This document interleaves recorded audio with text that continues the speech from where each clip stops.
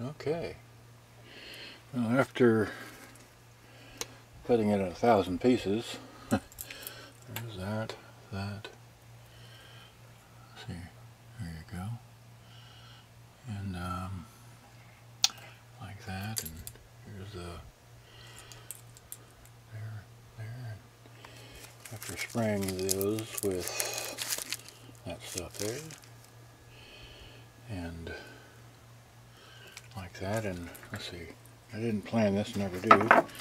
After removing this bent up piece of metal, which I'll show in the pictures later anyway, that's all I know. And hopefully this thing will work without this bent up piece of metal, which is in the back side of the tape deck. That's maybe preventing the tape deck from working correctly.